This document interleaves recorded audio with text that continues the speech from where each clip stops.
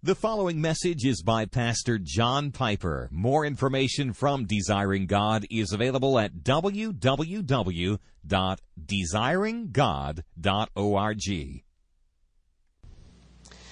1672, 50 miles northwest of London in Bedford, John Bunyan was released from 12 years of imprisonment. Near the end of that imprisonment, he wrote an add-on to his spiritual autobiography called Grace Abounding to the Chief of Sinners, which he had written sometime earlier.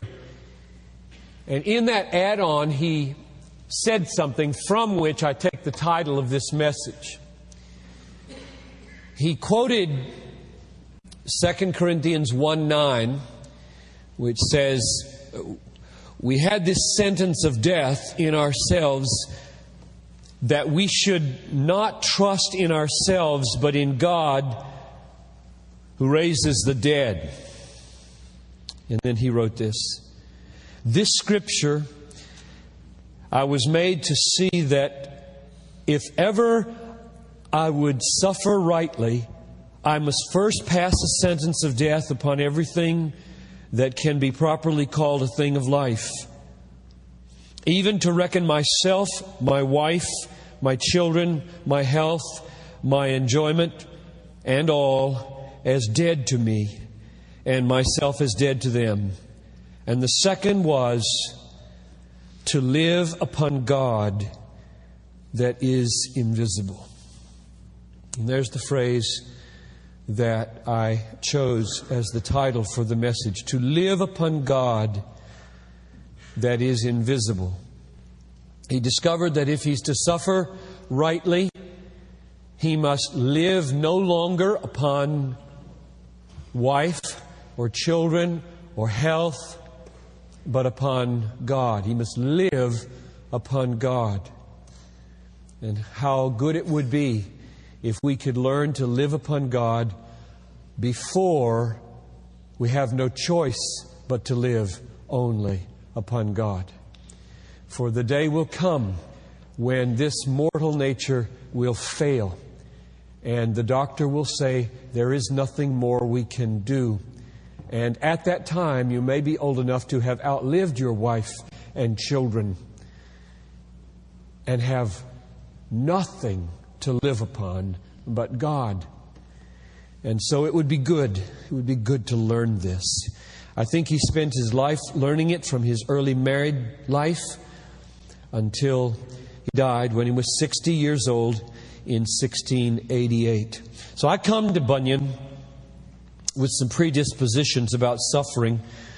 What has gripped me most about Bunyan in the 6 or 8 months that I've been reading is his suffering, and how he suffered and how he responded to his sufferings. And I want to know how to learn from it. What did it do to him? What might it do to us? And I'll clue you in that I come to him with significant experiences looking at the world and looking at the Word. And therefore I'm reading Bunyan through certain glasses. And I'll tell you what they are right up front, so you'll know that whatever distortions are there, you can be alerted to them. But I come right now in my 53rd year with this particular church and these particular sufferings and this world. I come with these kinds of things on my mind. The church in Indonesia, with its church burnings.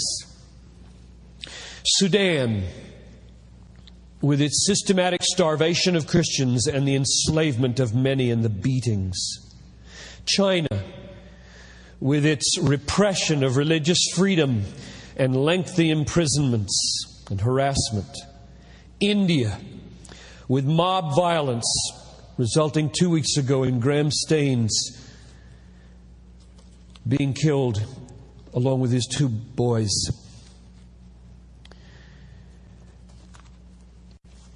David Barrett's report in this month's missionary bulletin International Bulletin of Missionary Research, estimating 164,000 Christian martyrdoms this year. 10,000 people dead in the wake of Hurricane Mitch in Nicaragua and Honduras, where one of my boys will be heading in a few weeks. 1,000 people killed in the earthquake in Armenia. Hundreds being slaughtered in Kosovo and Bosnia before that.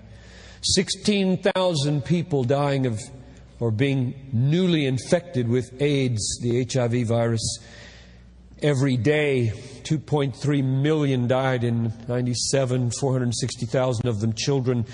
8.4 million children orphaned by AIDS, and probably doubling in the next 2 or 3 years. Not to mention the suffering of my own church: tuberculosis, lupus, kidney failure, heart disease, blindness, and not to mention the emotional and relational pangs for which 100 people in this church would gladly endure a clean amputation of their right arm if they could be fixed. So I come to Bunyan with suffering on my mind. Not to mention the Word. Through many tribulations you must enter the kingdom of God. I send you out as lambs in the midst of wolves. Many are the afflictions of the righteous. If they persecuted me, they will persecute you. If they called the master of the house Beelzebul, what will they call you? To mention a few. And so when I hear him say, to suffer aright, you must learn to live upon God, who is invisible, I want to know what that means. And I want to experience that, so that when my season of suffering is intensified to the point of losing all and dying, I will not lose my joy. Like Habakkuk, one of our wedding texts, says in chapter 3, verse 17, though the fig tree blossom not, though there be no fruit on the vines, though there be no lambs in the stall and no cattle in the field, yet will I rejoice in God, my Savior. You've got to live on God if that's going to come true. The reason that's so important to me is not simply because I'm scared when I think about dying. The process of dying is scary to me. But I believe God gets most glory in the world when we maintain our stability of faith and our joy of faith, when we have nothing to maintain that faith anymore but God alone. Then He really gets glory. My little comment about signs and wonders would be, God can and does do them and gets glory, but not half so much as when, according to John 19 or 21:19, we die well. The world will be happy when it gets well. It doesn't take any spiritual reality to rejoice when you get well. And if you want to tack on God did it, the world will say, fine, you can say God did it. We say science did it. But you love it, I love it, and we know where your treasure is. But they can't say that in the dying hour when you're rejoicing. They just can't say it anymore. John Bunyan was born in Elstow, about a mile south of Bedford, November 30th, 1628. Same year that William Laud became the Bishop of London. Now that's significant. And the reason it's significant is because you can't understand the sufferings of John Bunyan if you don't understand the political and religious situation that brought it about, or a lot of it about. William Laud, Bishop Laud, teamed up with Charles I to resist the parliamentary pressures to gain freedom for the Puritans, so that they wouldn't have to bow to the Book of Common Prayer or experience episcopal ordination. And so there began to be a very dangerous cleavage between monarchy, Charles I, and his religious lackey, William Laud, and the Parliament, with Oliver Cromwell coming onto the scene and being elected to the Parliament in 1640, I think it was. A civil war broke out between these two groups. People loyal to the king, people loyal to Parliament. The one wanting religious freedom for people like the Puritans, and not just them, and the other saying that the Church of England should be the state church and there shouldn't be nonconformity with any freedom. Well, Oliver Cromwell was a great leader, and there was a triumph, and Laud was beheaded in 1645. And you need to hear that with the kind of trembling, as though you heard that President Clinton was beheaded this afternoon. Beheaded. Not shot. Beheaded. You need to feel this, because this is the atmosphere in which these Puritans are going to be ministering. People were beheaded. Kings. The king, 5 years later, was beheaded. The king was beheaded. And then Cromwell reigned and Presbyterianism reigned. The Westminster Assembly was gathered earlier. It finished its work in 1646, and now we had the Confession and the Catechism, and it defined the Presbyterian life in England in those days, and has to this day. Great freedom was given. Jews were excluded from the island of England in 1290, and not a Jew was allowed to be in England, and they were welcomed back under Cromwell in 1655 in particular. He died. 1658, he died. So that little period there, the Commonwealth, 1645 roughly to 58, great freedom for the Puritans and other people in England. When he died, his brother Richard tried to do it, and he couldn't do it. He was not a leader. Now, you know what happens when you have weak leadership in a country. There's a lot of chaos. There begins to be instability. And what do people want when there's instability? At all costs, they want stability. And they'll take it with a king or a dictator or however they can take it. And so they welcome back Charles II, the son of Charles I, and it's called the Restoration. The restoration of monarchy, 1660. And that's the year Bunyan went to jail. So there's a correlation there, because with the restoration of monarchy came the restoration of Episcopalism and the Act of Uniformity in 1662, which in August of that year put 2,000 Puritan pastors out of their churches who would not bow to Episcopal ordination or to the Book of Common Prayer. Now, those were the days of John Bunyan's life. The 1660 and the next 18 years that he lived to the end of his life in 1688 were more or less dangerous. Sometimes okay, sometimes threatened, but never anything like we have today, with such security to be taken for granted that you couldn't be assured that there wouldn't be a bloody assize like there was in 1685, where the sheriffs killed 300 Puritans.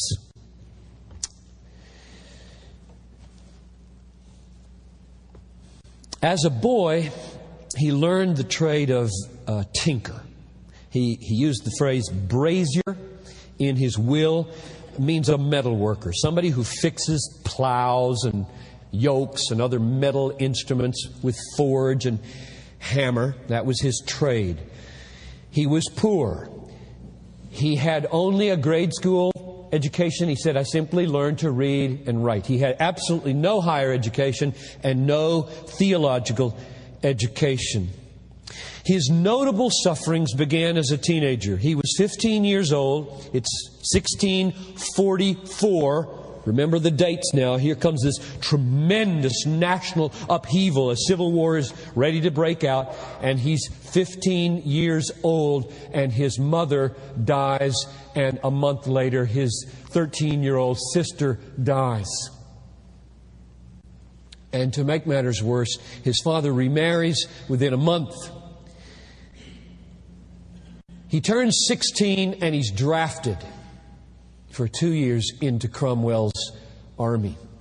So within a space of 2 or 3 months, he loses his mother as a 15-year-old, he loses his sister as a 13-year-old, and he's swept away from his home as a 16-year-old now, and he may or may not have seen active service, but we know one story where he was called upon to be a sentinel, and a man said, I'd rather take your place, you take mine, and the man was killed with a musket ball through the head. And so he got at least that close to military activity. This is a 16-year-old boy who just lost his mother. He comes home. He is not a believer. He writes about himself, I was the very ringleader of all the youth that kept me company in all manner of vice and ungodliness. He married.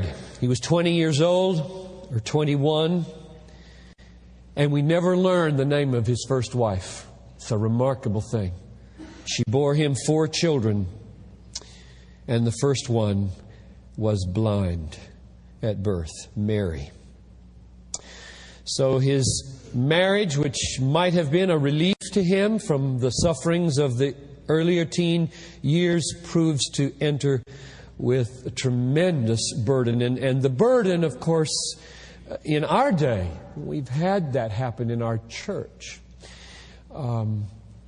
is great. Then, picture what it might have been for a young woman who had all the burden of a household and a blind daughter, baby daughter, to care for.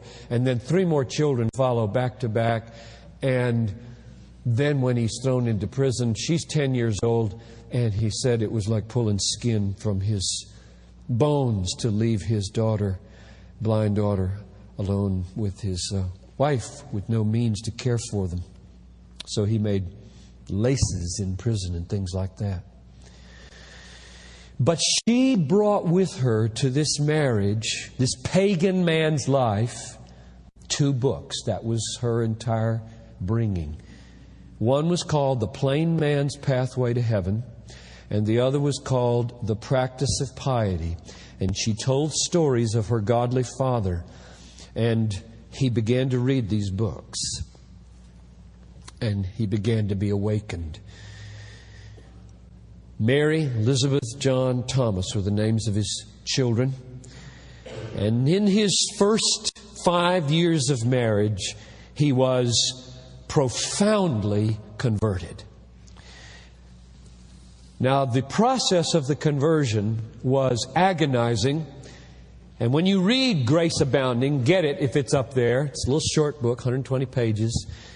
It is very frustrating to read. There are no dates in it. You can't tell when anything is happening.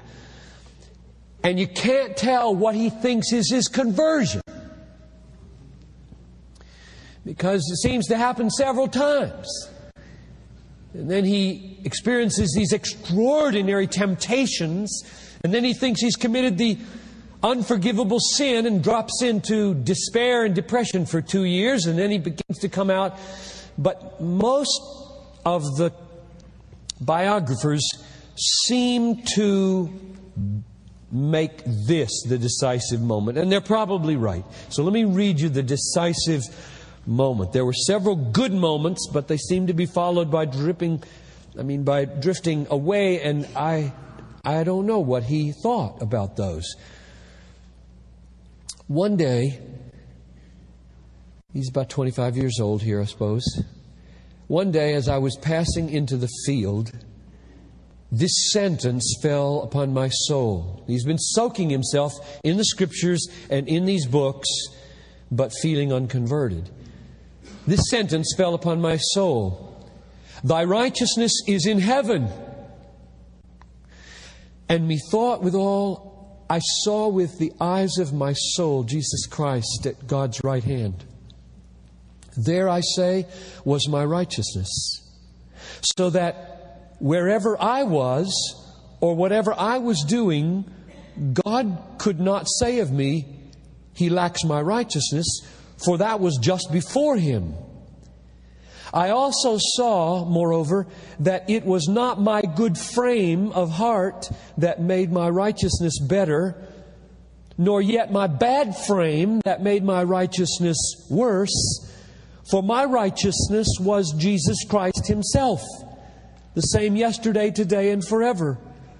Now did my chains fall off my legs indeed. I was loosed from my afflictions and irons. My temptations fled away, so that from that time those dreadful Scriptures of God, now the ones he's referring to there are the texts about the unforgivable sin and Esau and crying out and not being able to get forgiven. Those terrible texts, those Scriptures, left off to trouble me.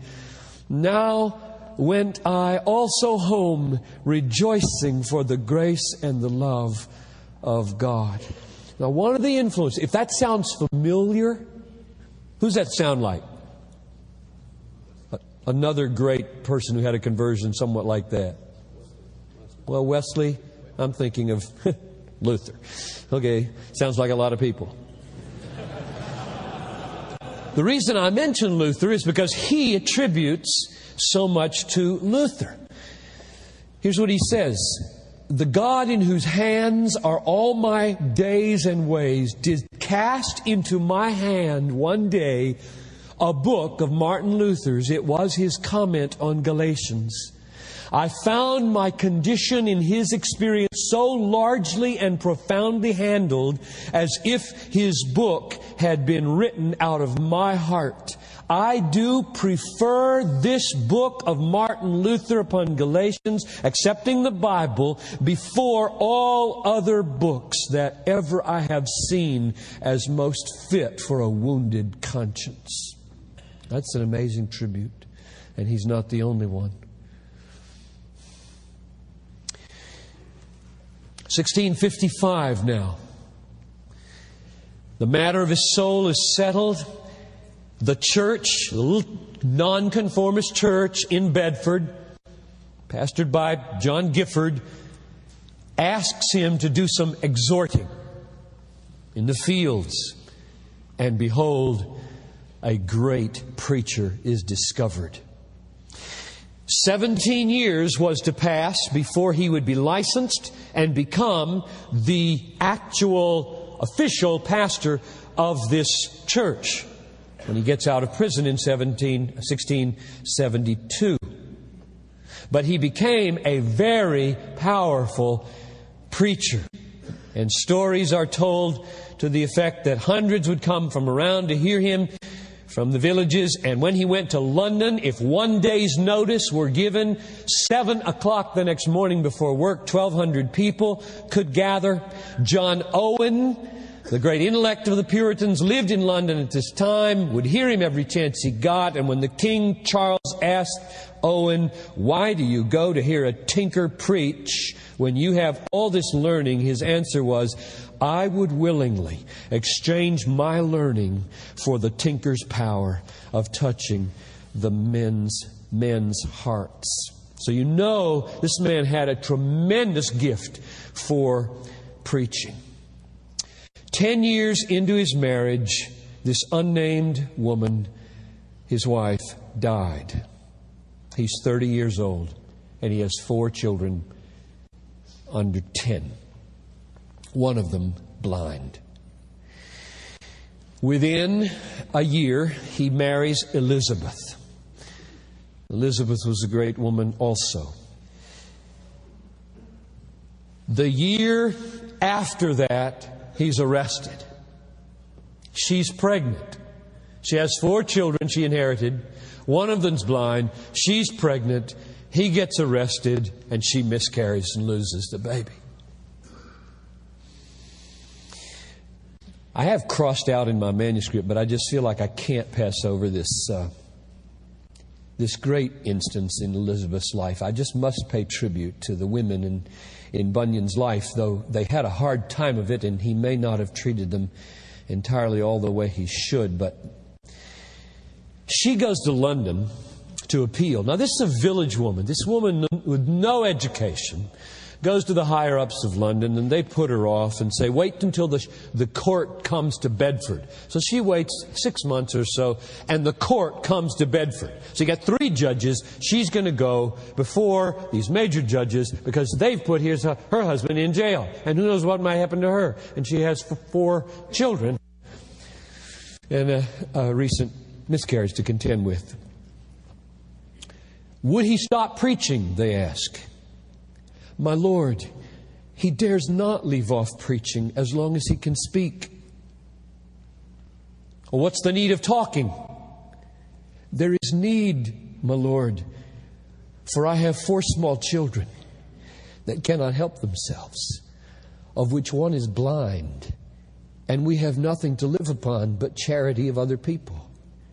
Matthew Hale, with pity, asks if she really has 4 children, being so young. My Lord, I am but mother-in-law to them, having not been married to him yet 2 full years. Indeed, I was with child when my husband was first apprehended. But being young and unaccustomed to such things, I, being smayed at the news, fell into labor, and so continued for 8 days, and then was delivered, but my child died. Hale, moved with the other judges, moved with pity, yet the other judges hardened themselves. He's a mere tinker. Elizabeth, yes. And because he's a tinker and a poor man, he's despised and cannot have justice.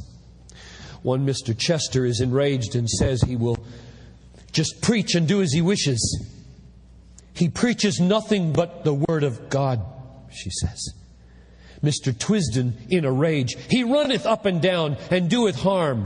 No, my Lord, it is not so. God hath owned him and doth much good by him.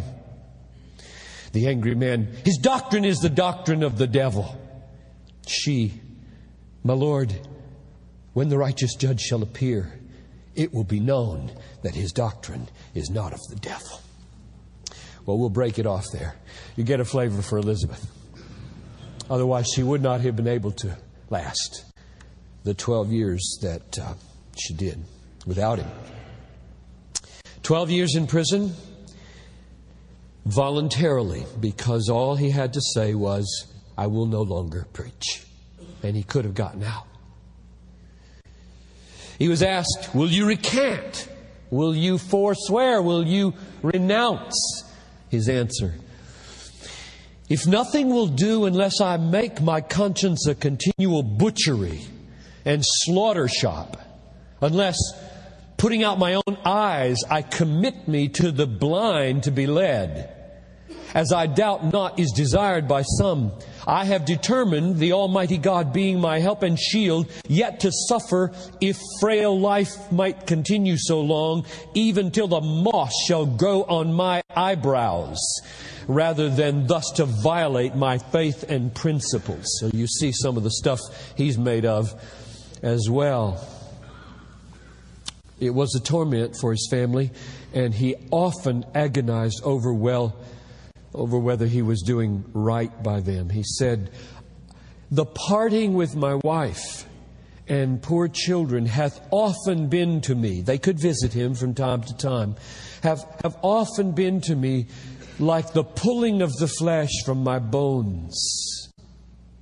Oh, the thoughts of the hardship I thought my blind Mary might go under would break my heart to pieces. And yet he stayed.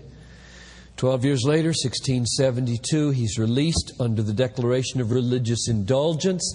He's immediately licensed. He's been functioning pastorally for this church because they joined him in prison a lot, being arrested as well as visiting.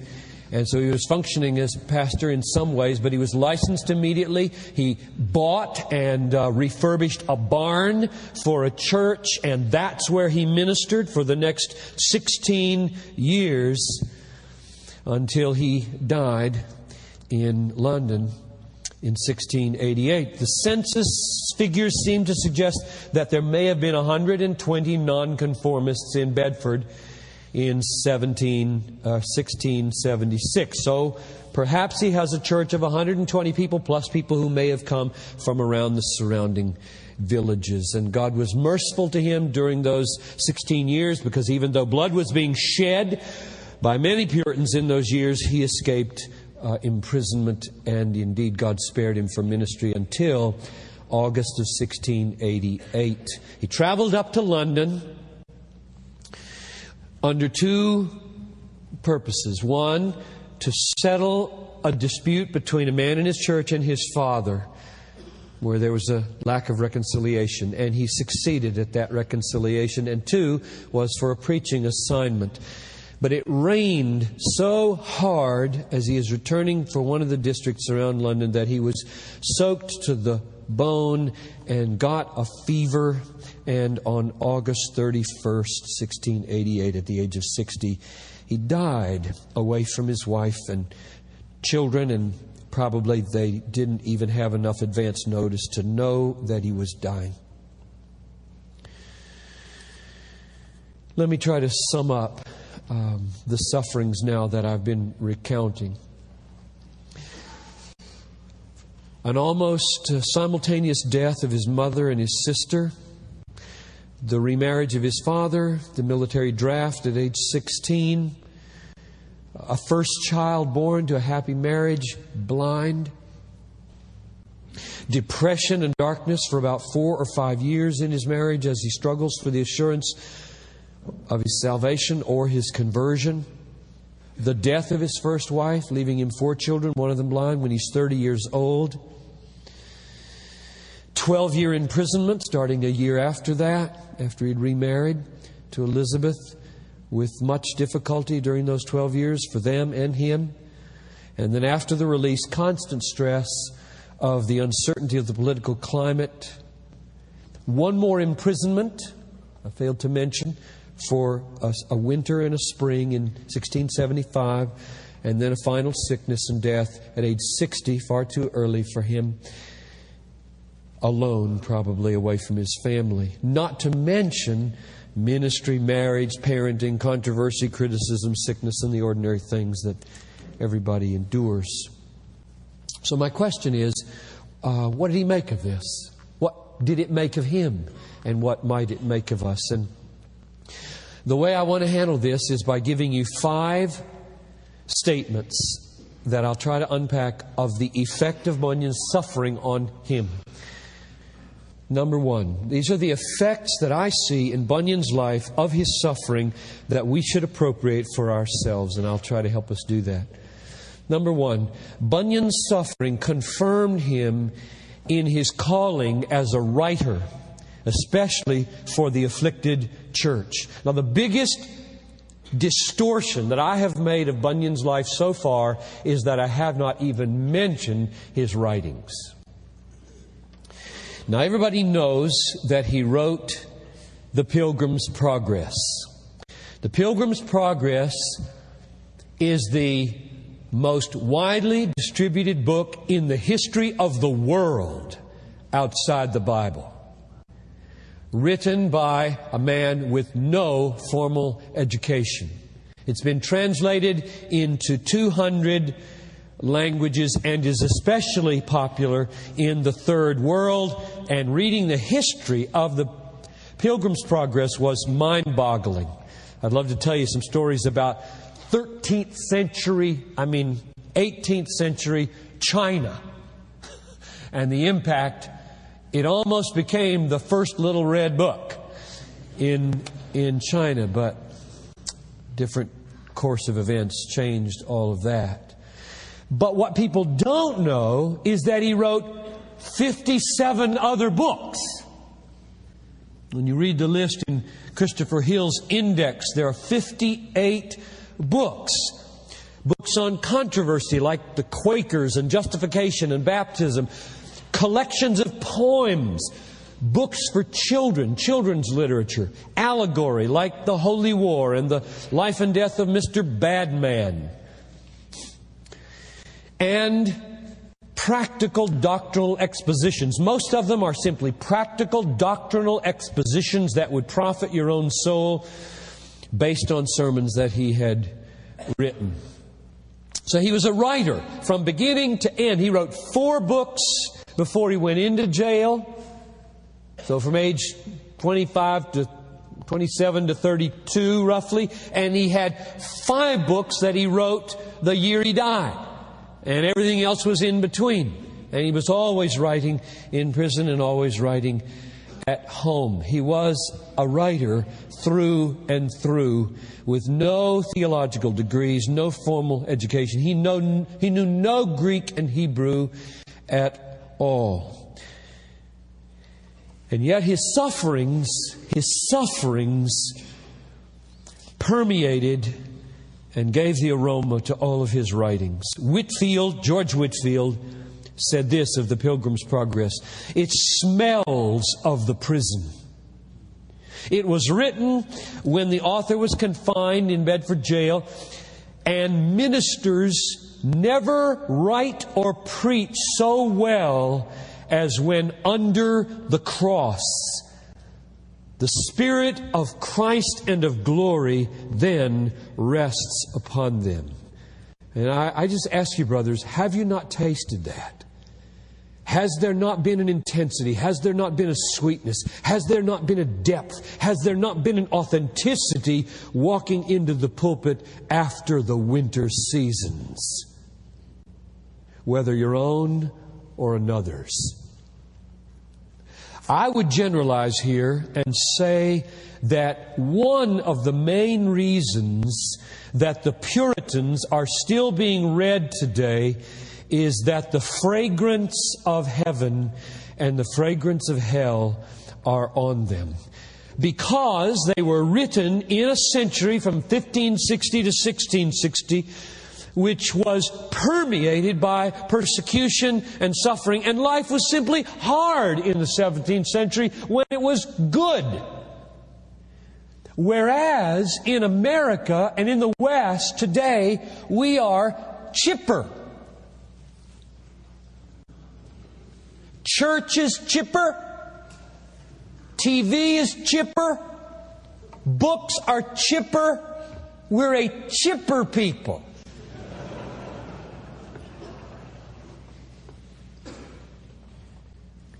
Which means there's not much to be read today worth reading. Because the smell of hell and heaven isn't on it. When you're walking along the precipice like the Puritans walked almost every day of their lives, the precipice where there's no 911, you got to get your own water. There's no vaccinations. There's no OBGYN. And you're always walking along the edge and the precipice of eternity. There's a smell about your preaching, which is almost missing today entirely. Thank God for books where we can bathe our brains with something other than chipper theology. Bunyan's writings were an extension of his pastoral ministry to his flock. That's the way he viewed them. And he lived under constant harassment and danger, and that fit him to minister well to others. Which leads me now to my second observation. Bunyan's sufferings deepened his love for his flock and gave his pastoral labor the fragrance of eternity. It deepened his love for his flock and gave him the fragrance of eternity. Bunyan and his writings are filled with affection for His people. He loved His little flock. He wrote a book called Christian Behavior in 1663. Compute. He's in jail. 3 years he's been in jail. And here's the way he closed the book, writing it for his little flock. Thus have I, in a few words, written to you before I die. He fully expected this was not going to turn out well. So you got to get this straight here. Don't overdo it and don't underdo it. He wasn't tortured in jail. He could do his little handwork and help support his family, and he could have visitors. But don't underdo it either. People were being beheaded in England in those days. Kings had the right to do as they pleased in those days. There wasn't a lot of recourse, so you never knew when the door might swing open. One of you went to England. I forget who this belongs to. But this says Bedford Jail, 1670. It's the peephole on the door in a cell that may have been John Bunyan's. This is the actual thing. 1670, he had 2 more years to serve. So if you want to touch this, I'll leave it up here.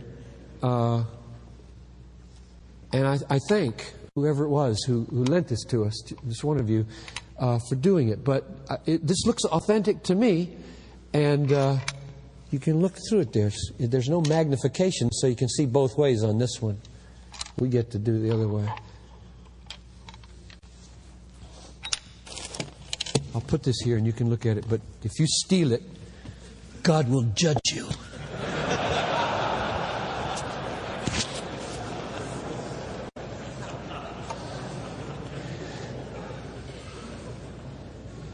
Now, what made me think of that? Lost my place here. He's writing this to his people. Oh, I said don't overstate the suffering and don't understate it, because they could come visit him, and it could be that they put their finger right on that and looked in.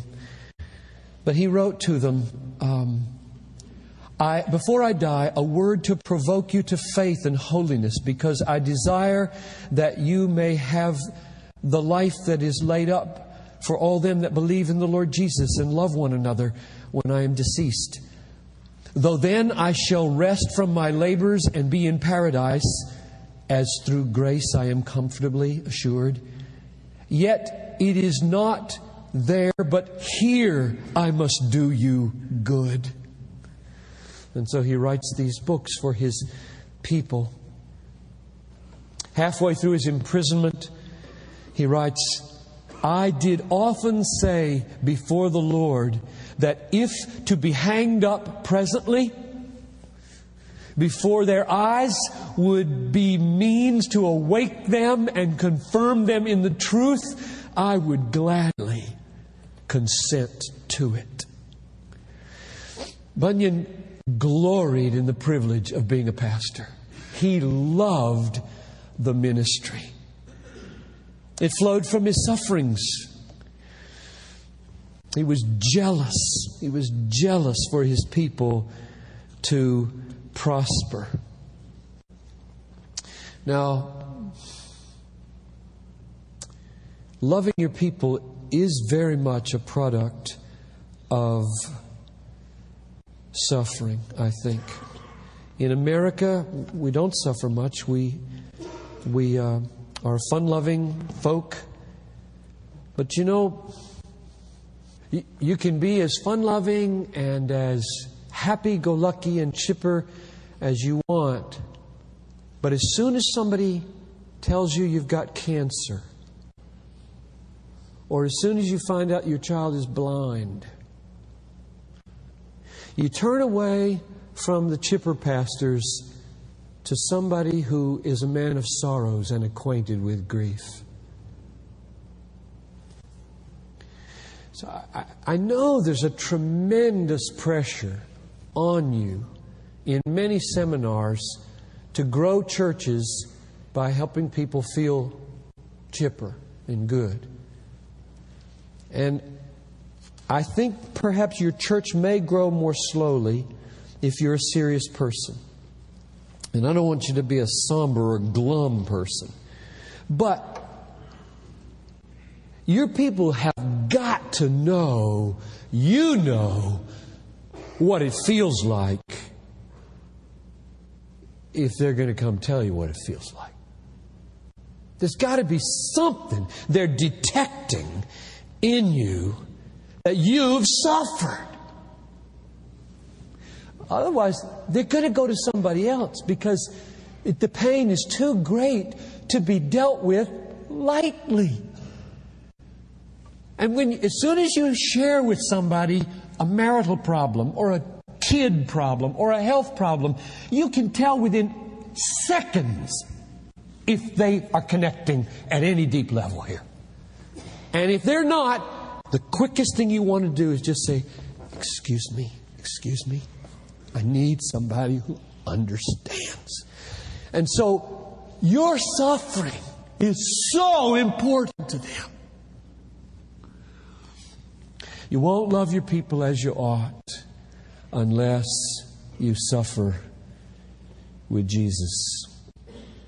He said, my heart hath been so wrapped up in the glory of this excellent work that I counted myself more blessed and honored of God by this than if I had made me emperor of the Christian world or the Lord of all the glory of the earth without it. He loved being a pastor to his people, and his suffering endeared him to them. Third observation. Bunyan's suffering opened his understanding to the truth that the Christian life is hard and that following Jesus means having the wind in your face. 1682. 6 years before he dies, he writes a book called The Greatness of the Soul, based on Mark 8:36. What does it profit a man to gain the world and forfeit his soul? For what shall a man give in exchange for his soul? Now, Puritans were good at taking a sentence like that and writing a book about it. They wrote books about sentences like that. And they're not throwing away words. So he writes a book about that verse. And in it, this is what he wants to get across. I'll quote. He's quoting Jesus now. Follow me is not like following some other masters. The wind sits always on my face. And the foaming rage of the sea of this world and the proud and lofty waves thereof do continually beat upon the sides of the bark or boat that myself, my cause, and my followers are in. He, therefore, that will not run hazards, and that is afraid to venture a drowning, let him not set foot into this vessel. That's his conception of following Jesus. 2 years later, he wrote a book on John 15:2. Every branch that bears fruit, my Father prunes. And this was his point. It is the will of God that they that go to heaven should go thither hardly or with difficulty. The righteous shall scarcely be saved. That is, they shall, but yet with great difficulty, that it may be the sweeter. So his whole mindset seems out of step with 20th century American evangelicalism to me. The essence of Christianity is it's hard. The essence of Christianity is you got to fight like crazy, cut off hands, gouge out eyes, deny yourself in order to live upon God only. Because we have, if it was hard in the 17th century to learn to live upon God only, Think how hard it is to get into the kingdom of heaven today. It is hard for a rich man to get into the kingdom, and everybody in this room is filthy rich. No exceptions. I don't care if you didn't pay your rent last month. There are no exceptions. We are rich. It is hard in America to go to heaven. How many coats are in your closet? Shoes. How many running pairs of shoes? Gloves for every occasion. Every manner of possible electronic device to heat your food. Fast, slow, rough edges, soft edges. Plumbing is in your house. Sewage carried away flawlessly. Pure drinking water. Refrigeration, 911 at your beck and call. I tell you, it is hard to go to heaven in America. Because who knows what you are leaning on until it is taken away. That's why 2 Corinthians 1:9 says, I was crushed to the point of death so that I might trust the one who raises the dead. In other words, everything was taken but resurrection. And that's coming, brothers. So I just plead with God now, get you ready. He wrote and carried to the printer in his last year, The Excellency of a Broken Heart. Isn't that a beautiful title? The Excellency of a Broken Heart. And you know where it comes from. It's based on Psalm 51. And in it, this is his thesis. Conversion is not the smooth, easygoing process some men think it is. It is wounding work, of course, this breaking of hearts. But without wounding, there's no saving. Where there is grafting, there is a cutting. The scion must be let in with a wound. To stick it on the outside or to tie it on with string would be of no use. Heart must be set to heart, back to back, or there will be no sap from the root to the branch. And this, I say, must be done with a wound. If you wonder why there aren't more fruitless people, why there are so many fruitless saints, seeming saints, it may be because there was never a wound. And the vine isn't in the branch.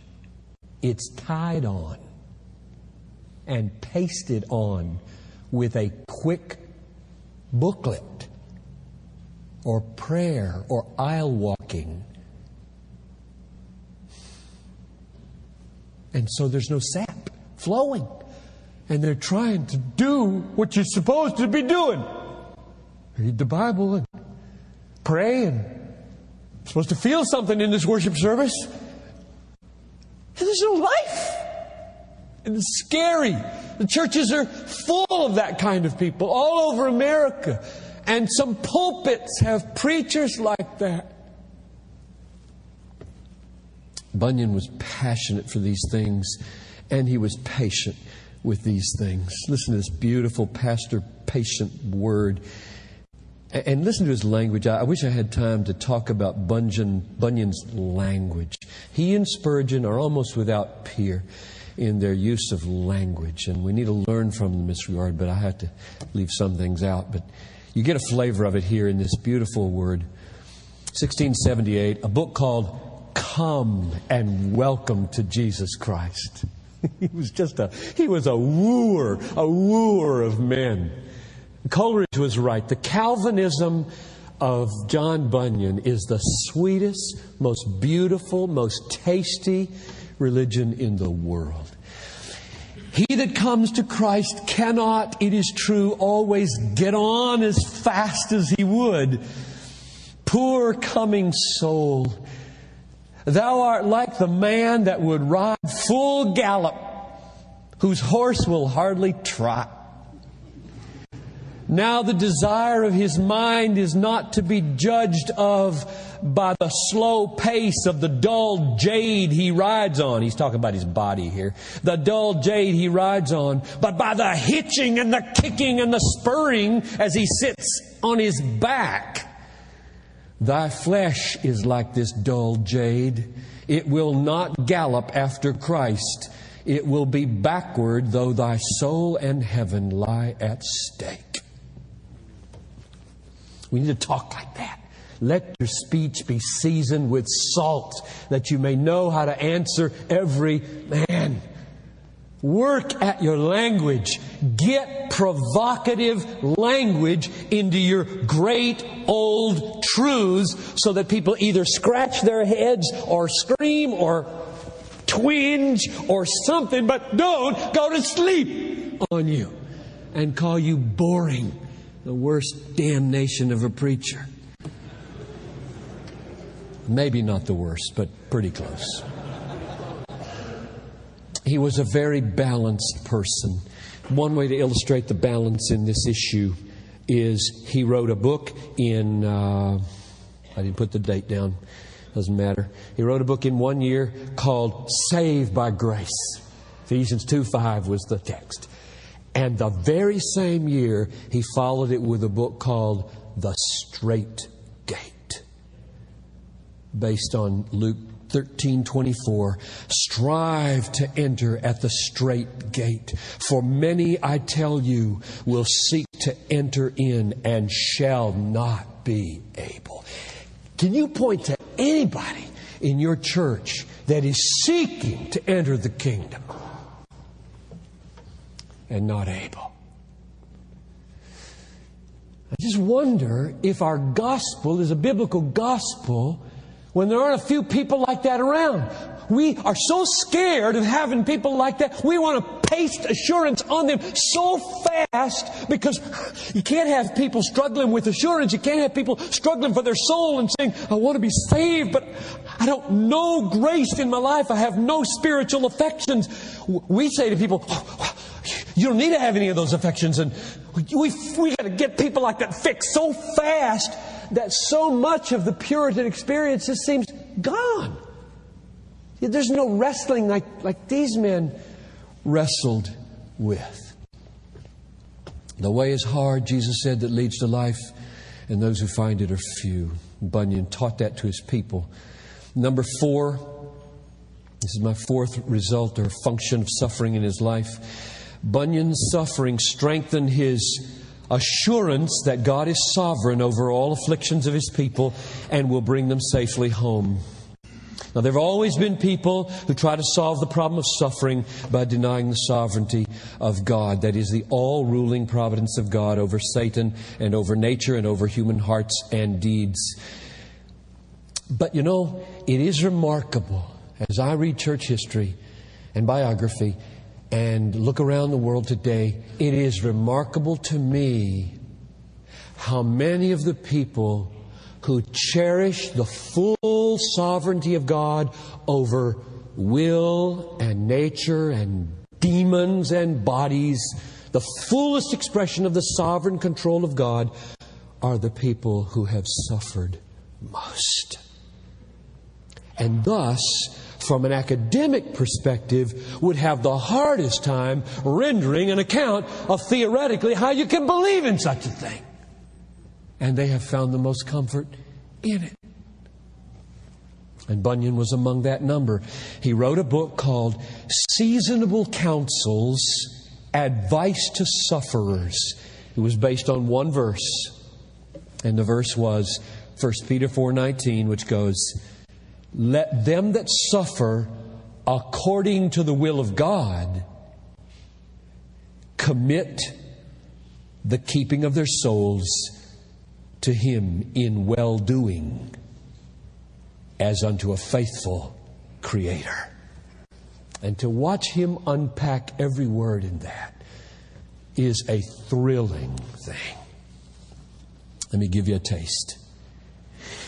He said, it is not, he took the phrase especially, according to the will of God. Suffer according to the will of God.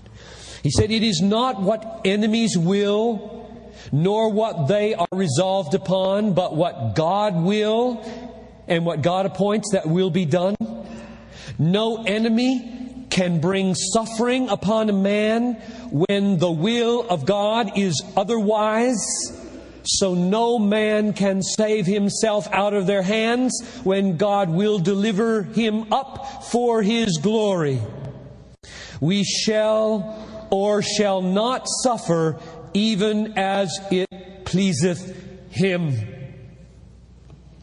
God has appointed, I'm still reading Spurgeon, and I'm just putting a collage of text together here. God has appointed who will suffer. Revelation 6:11, a full number of the martyrs who are appointed must come in. God has appointed when they shall suffer. Acts 18:9-10. Paul, nobody's going to hurt you yet. John 7:30, it was not His hour, therefore He passes through the midst. The time will come, God will deliver His Son over. Till then, nobody can touch Him. God determines where this or that saint and good man shall suffer. Luke 13:33, it cannot be but that a prophet shall perish outside Jerusalem. And on the Mount of Transfiguration, they discussed what kind of sufferings He would experience in Jerusalem. God has appointed what kind of sufferings this or that saint shall undergo. Acts 9:16, go tell Paul how great things he must suffer for my name. And John 21:19, he says to Peter, I will show you, or I have showed you, by what death you would glorify God. God has determined that Peter would be crucified upside down. Our sufferings as to the nature of them are all writ down in God's book, he says. And though the writing may seem unknown characters to us, yet God understands them very well. It is appointed who of them should die of hunger, who is to die by the sword, who should go into captivity, and who should be eaten up by beasts. And that's almost a direct quote from Jeremiah 15:2-3. Now, what was His aim in talking like that to these saints who might well suffer in that horrible way? Let me insert a parenthesis here just to show you how I deal with this. I wrestle with this emotionally almost daily because I read the newspaper. I opened the newspaper up last week, right after the earthquake. First I heard the news, 100, 200, 500, 700, 1,000 people. God, move your people. Move your people now. Let's go. Show your compassion. Move. I know you did it. Why you did it, I don't know, except at least you want this, that your church would move in power and compassion. There, move them. Let's go. And then I opened the newspaper. Now, I confess to having a little touch of claustrophobia. Because when I was about 14, I went into the woods across the street from my house and with my friends dug a cave straight down on a bank like this. And then when we got down, so it was over our heads, we started in like this. Just digging like this. And I can remember going down in the hole, lying on my stomach, crawling into the hole and scraping like this. And then reaching my way back, pulling the dirt out and putting it in a bucket and sending it up. Is that stupid? I have nightmares about that to this day. I'm usually awake when I have them. And I opened the newspaper. You saw the picture perhaps. Here's a collapsed building and the workers all over it. And they're pulling. And here's one little face of a man like this. And he's just crushed underneath. And his eyes are just terror-stricken looking at the man. And I just trembled when I saw that picture. I just trembled. I said, if I were in that position and that were on me and there were these big beams going, And at any minute, you just might be severed or back on your face. You know what I think? God's doing that.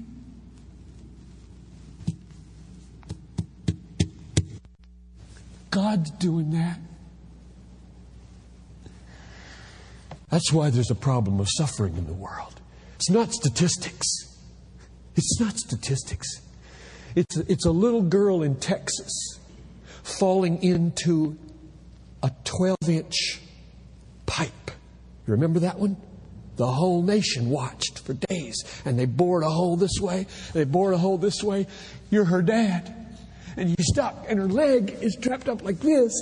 And she's, what, 2? And for a while she's crying and crying and crying and crying and crying. Mommy and Daddy, and your heart is being absolutely ripped to shreds. Oh God, oh God, oh God, oh God.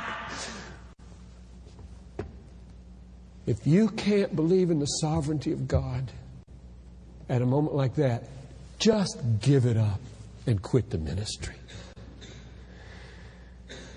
And I admit, I can say this right now, but I admit, if my little Talitha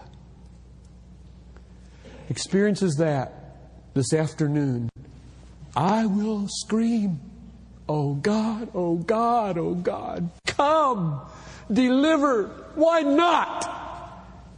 And I will wrestle. And I pray God will help me believe, because this is what the Bible teaches. I just read it this morning in my own personal devotions in Genesis 4. A lot of us are reading through the Bible this way. Exodus 4. 4:11. Who is it that makes a man blind or seeing or deaf or dumb? Is it not I, the Lord?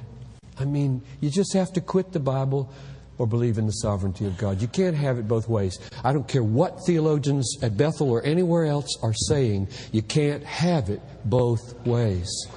You have to believe in the sovereignty of God. He says, I have handled this in a few words, this issue of suffering, to show you that our sufferings are ordered and disposed by Him, and that you might always, when you come into trouble for His name, not stagger or be at a loss, but be stayed and composed and settled in your minds. So I just plead with you, get this fixed before you have to be in that crushed situation yourself. I've had some wonderful testimonies in this church. Let me tell you one. This isn't in my manuscript, but it comes to my mind, and I'll risk it. I just have 4 more pages here, which could take a half an hour, but I'll hurry. A family came to our church. In fact, she may be here. I don't know. You're welcome if you're here and you wouldn't mind me telling this story. Started coming in May. Came to me last November or so. Tears, standing right there after a sermon, saying, we had to leave our other church. We won't go into the details about the problems, but we have learned more about the sovereignty of God in these 5 months or whatever it was than we did in 20 years previous. That week I got a call from them that the doctor wanted their son to come quickly because something was very wrong with his blood. Well, here we are 2 months later. He has leukemia. He just had a bone marrow transplant on the 12th of January, I believe it was. And he's, I hope, going to make it. So here's a family, got introduced to the sovereignty of God in the most radical form, and are tested immediately with a 21-year-old son who now had to have his bone marrow killed and have his brother Matt's bone marrow replace his, which isn't exactly perfect match, 80%. It's not a very good chance. And Bonnie said to me, I would have gone insane without the sovereignty of God. I hear those stories a lot, which is one of the reasons I get worked up about these things. They are pastorally precious to me and to millions of people. He warns against revenge. He warns against revenge of those Listen to what he says about the persecutors. Learn to pity and bewail the condition of the enemy. Never grudge them their present advantages. Fret not thyself because of evil men, neither be thou envious of the workers of iniquity. Fret not, though they spoil thy resting place. It is God that hath bidden them do it, to try thy faith and patience thereby. Wish them no ill with what they get of thine. It is their wages for their work, and it will appear to them ere long that they have earned it dearly.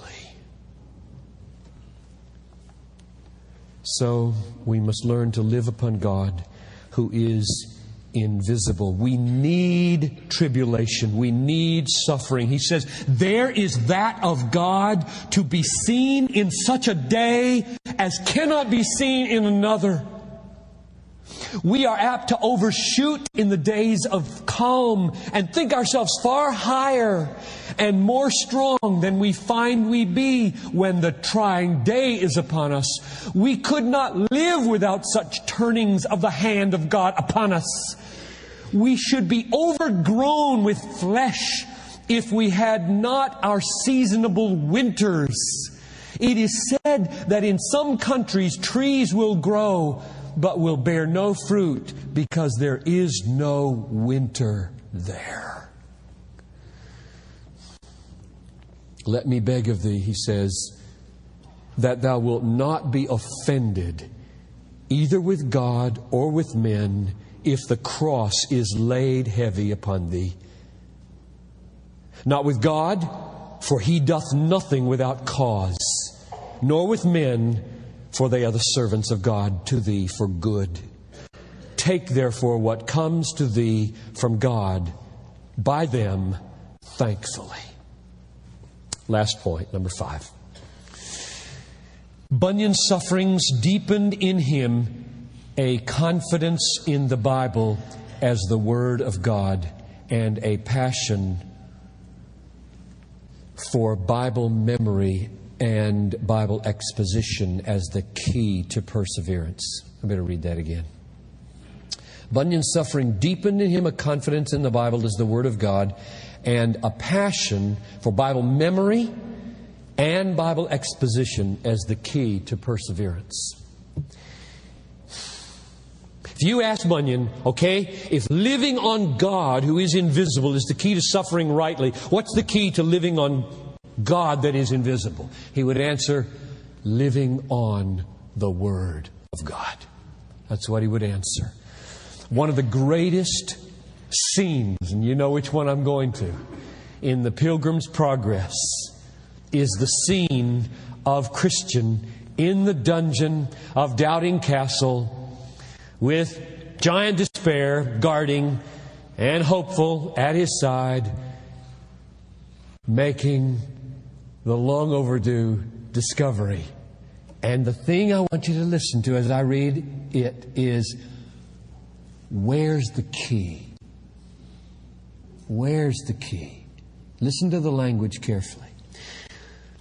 What a fool I've been to lie like this in a stinking dungeon when I could have just as well walked free. In my chest pocket, I have a key called promise that will, I am thoroughly persuaded, open any lock in Doubting Castle. Then said Hopeful, that's good news, my good brother. Do immediately take it out of your chest pocket and try it. Then Christian took the key from his chest and began to try the lock of the dungeon door. And as he turned the key, the bolt unlocked and the door flew open with ease, so that Christian and Hopeful immediately came out. Did you ever get that before? This is Bible memory, folks. This is laying up the Word of God in your chest, that you might not sin and that you might get out of Doubting Castle when there's no Bible in your hand. It's too dark in the room. Or they brought you to the hospital and you're waking up and there's no Bible in your hand. You go to your chest. Or if you don't, where do you go? How do you live? How do you survive without the Bible in your chest? Oh, Bunyan loved the Bible. He loved the Bible. He said, I have never had in all my life so great an inlet into the Word of God as now in prison. That's why he didn't begrudge God his suffering. Those scriptures that I saw nothing in before were made in this place and state to shine upon me. Christ also was never more real and apparent than now. Here I have seen Him and felt Him indeed. I have had sweet sights of the forgiveness of my sins in this place and my being with Jesus in another world. I have seen that here, that I am persuaded I shall never, while in this world, be able to express. He loved the promises of God revealed to him in prison. He said, I tell thee, friend, there are some promises that the Lord hath helped me laid hold of, that I would not have out of the Bible for as much gold and silver as can lie between York and London, piled to the stars. You got one? Which one would you pick? I'd pick Romans 8:32. I would not trade Romans 8:32 for all the gold between here and Gaithersburg, piled to the stars. Would you?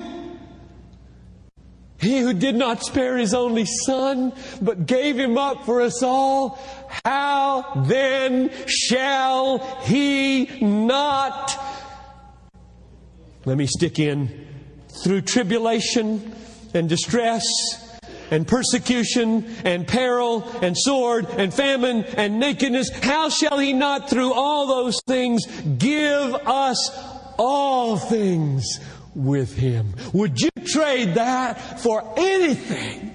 And if not, do you know how rich you are? And what a glorious calling we have to build such priceless commodities into our people. Who'd want to be a stockbroker when you can broker Romans 8:32, for which you wouldn't trade all the gold in Fort Knox? I think I should be done. I'm out of time. But I have one last paragraph here. He so loved the Bible, he said, let me die with the Philistines rather than deal corruptly with the blessed Word of God. I tell you, brothers, doctrine and right interpretation matters. I grieve at Christian leaders today who don't think it matters. Just can't get it. Let me close with this paragraph. You go home to your people now.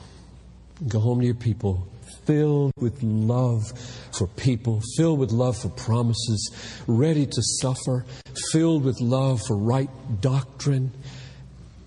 And you woo your people. You don't beat your people. You woo your people. You got to out-rejoice people. You got to win them up into God where you're enjoying Him. You can't coerce them or lever them. You got to woo them and win them.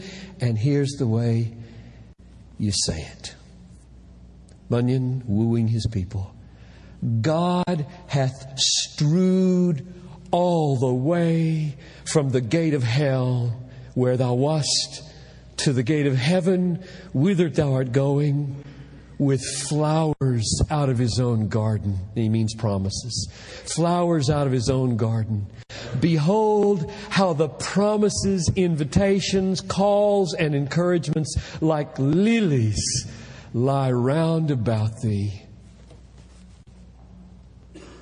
And then he wouldn't be a Puritan if he didn't add, take heed that thou not tread them under thy feet. That's not a chipper sentence. That's a gloriously true sentence. You say to your people, take heed. Don't tread this promise under your feet through unbelief. Believe it. Amen. Now, I will linger for maybe 10 minutes to field your questions. Yes, we all appreciate you very much, and I'm just so thankful for your ministry to me personally. When you talk about John Bunyan and you talk about the relationship between suffering and loving your people, and I don't want to miss out on the suffering that I need to go through in order to love the Word and love the people God has given me. But yet we do live in an affluent culture, and I'm wondering, as I read your book, Hungering for God, and as I've read some other on fasting, I'm wondering if fasting and as I try to understand how much I have to mortify my own flesh to pray, is that the suffering that I need to go through as a pastor in order to love my people and to love God as His Word, or do you think there is something else? It is definitely part of it. I don't think it's the main part. I think voluntary suffering is so dangerous because it mainly will produce pride. I believe in fasting with all my heart, but it is unbelievably dangerous discipline because it can produce as much vanity as it does brokenness. But yes, you will discover your bondage to food in a big hurry if you do a 3-day fast. And that's a very important discovery to make. Or if you're hooked on television, or if you're hooked on the newspaper, or if you're hooked on coffee, or if you're hooked on sugar, or if you're hooked on being a couch potato at night, or whatever you happen to be. Paul said, I will not be enslaved by anything. And Jesus said, cut off your hand if you are, or gouge out your eye. These men spoke. These men spoke. I run knowing that if one attains, and I pommel my body, lest I myself be a castaway, having preached the gospel to others. Where is that spirit? Yes, voluntary suffering, pommeling your body, getting to bed when you should, getting up when you should, getting the exercise you should, and if somebody calls you on the phone, going, whether it's late or early, and systematically building fasting into your life, building study into your life, getting discipline into your life. That's piece of it. But I say all of that is, to use Colossians 2, in one sense, useless for the mortification of the flesh. And in fact can become flesh through and through. So just a warning, yes, but. However, Paul says those who desire to live a godly life will be persecuted, period. So if we're probably not being godly. I think we have domesticated sebaya, godliness. I doubt that godliness means not going to the wrong movies, or not committing adultery, or not stealing and killing, mainly. In other words, avoidance ethics is probably not what Paul meant by those who desire to be godly will be persecuted. I think godliness is such a radical God orientation that you are freed from the things of this world for risk-taking big time in love. So we all need to be asking, where am I taking any risk to love somebody? They can be small risks, just like cold turkey evangelism. David Livingston has that little sheet in your white folder to say something about new efforts in cold turkey visitation. And what about making the hard phone calls? The elder who's written you this nasty letter. And you'd just as soon write him another letter and never see him again. What about the phone call? What about the face-to-face contact? What about tonight? You're talking about little levels of self-denial will result in big levels of trembling for us weak people. I just think radical godliness will get you in trouble. And then you won't have to ask the question you just asked anymore. And neither will I. John, you said some hard things to us today. And I wonder, when I think of reflecting on the victims, and God did it, God did it. The hardest cases in my ministry, when I emphasize things like that, are talking to the victims of sexual abuse. And I'm just wondering what you'd say to them. I don't have to say would say to them. I mean, they are real people, and we've talked to them.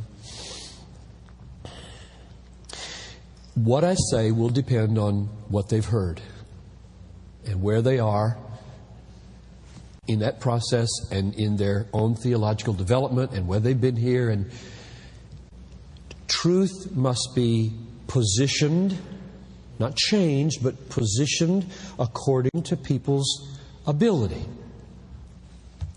And so we must learn pastorally sensitive ways to express our confidence in the sovereignty of God. It can get down to something as simple as the choice of verbs. God did it. Well, suppose they ask, where was God? That's the most common. Where was God in those years when my daddy was doing that to me? You could very callously and heartlessly say, right there helping your dad.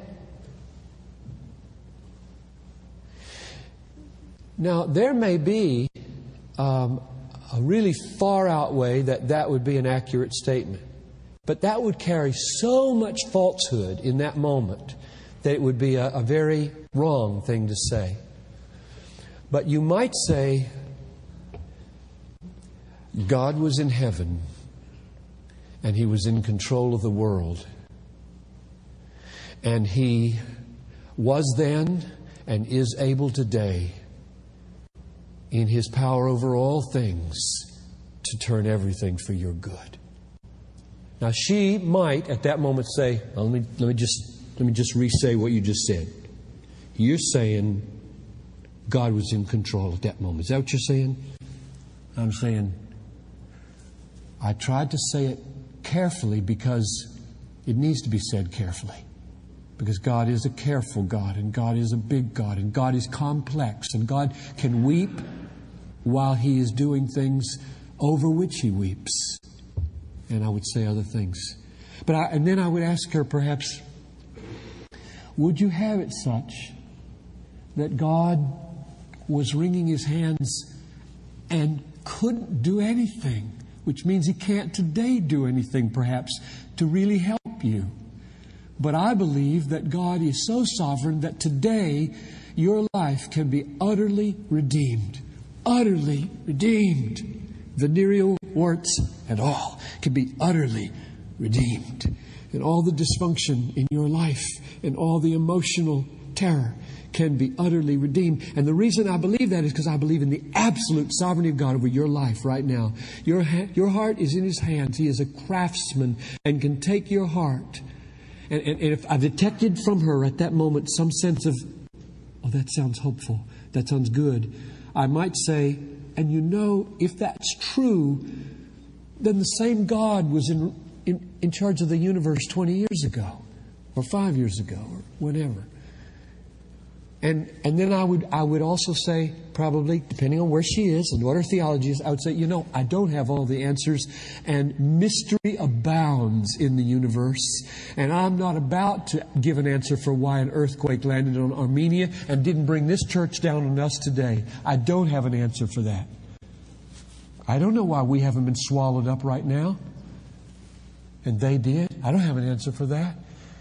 Or why you experienced that, and why God let your dad do that. And she said, oh, you said let. You don't really believe let. I'd say, I do believe let. Because I believe the way God exerts His causal agency is different in righteousness and sin. I think He ordains and superintends and governs it all. And yet there's a more active agency. And then I might quote to her Lamentations 3:37, where it says, He does not... Help me. See it? That is. He does not willingly afflict the children of men. Now, I looked that up in the Hebrew. Willingly is the word milevo. 3 Hebrew words. You know them? Tell me the meaning of the Hebrew word mean. From, lave, heart, o at the end. From His heart. He does not from His heart afflict the sons of men. So I would say to her, you take a text like that. Now this is in the midst of Lamentations where women are boiling and eating their children. And it's called a judgment of God. And you say right in the middle of Lamentations is a statement, God does not willingly afflict the children of men. And yet He afflicts them. What that means is God is complex enough so that He has levels of emotion. Afflicting them is not His favorite activity. But He does it. Doesn't do it from His heart. You know what His heart is? His heart right now is your repentance and the forgiveness of your dad. Let's deal with that first. That gives you a flavor anyway. I think we'll save the other questions for tomorrow's panel. So thank you so much for being here. Enjoy your afternoon. We'll be back here tonight. Thank you for listening to this message by John Piper, pastor for preaching at Bethlehem Baptist Church in Minneapolis, Minnesota. Feel free to make copies of this message to give to others, but please do not charge for those copies or alter the content in any way without permission. We invite you to visit Desiring God online at www.desiringgod.org. There you'll find hundreds of sermons, articles, radio broadcasts, and much more, all available to you at no charge. Our online store carries all of Pastor John's books, audio, and video resources. You can also stay up to date on what's new at Desiring God. Again, our website is www.desiringgod.org.